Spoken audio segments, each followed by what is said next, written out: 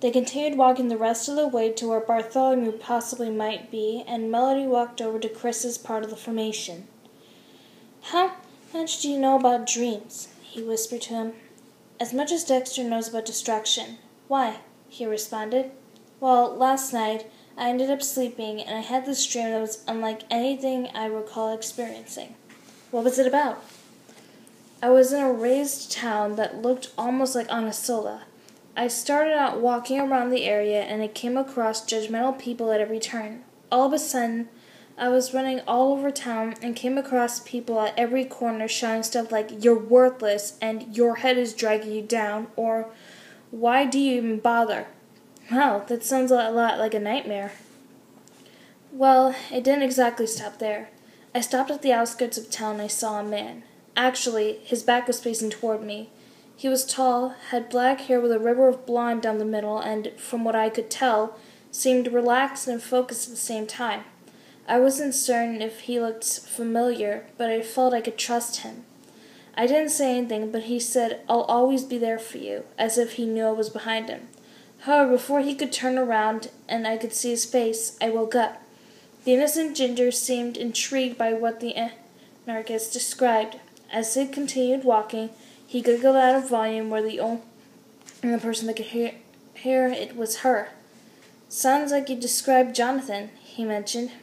'Apart from the fact that I've spoken to him the most out of all four of you guys, why would I dream of him?' 'Why would I dream of Jonathan?' she questioned. 'There is a saying about a certain strong emotion that is described as not looking directly at each other, but looking together in the same direction.'" After digging deep into her memory, Melody's eyes grew wide as she quickly turned her head toward Chris.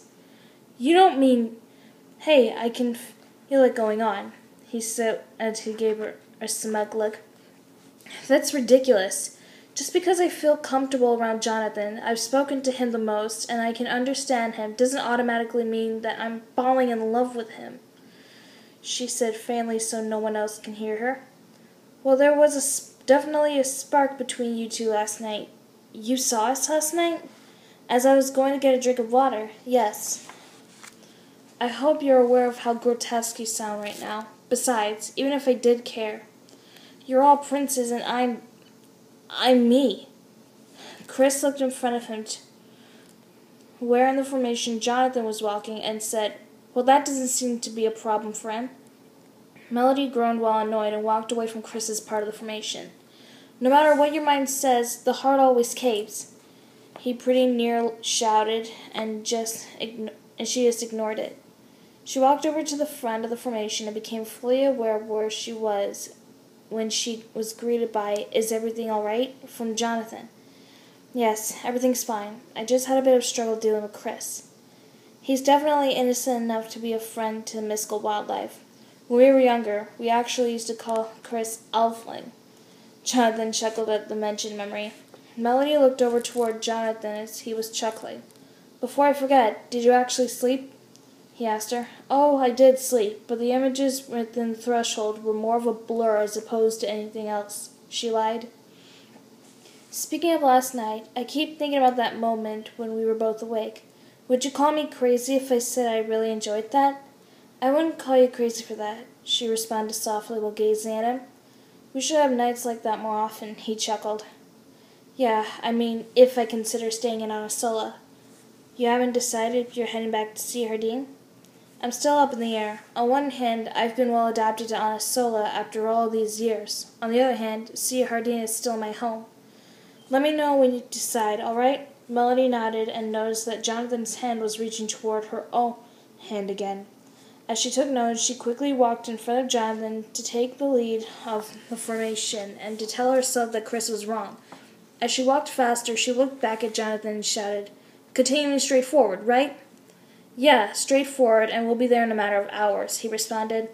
Jonathan looked over at Melody as she walked to the very front of the formation and couldn't help but notice she had an expression that was a mixture of anger and sadness as she picked up the pace.